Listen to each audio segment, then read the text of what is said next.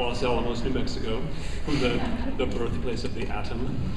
No, the last few years, really I've been raising kids, and that doesn't leave a whole lot of time for career. Before that, I was deep into role-playing game illustrations. Some of you may have played White Wolf games, you know, Mage, and lots of. I did a lot of work for Star Wars with Wizards of the Coast, but really, I don't know. This has been brewing, this has been building up for a long time. I've wanted to do comics for a long time. My art's been in the archives of DC editorialship for a long time, and yeah, it was time to happen.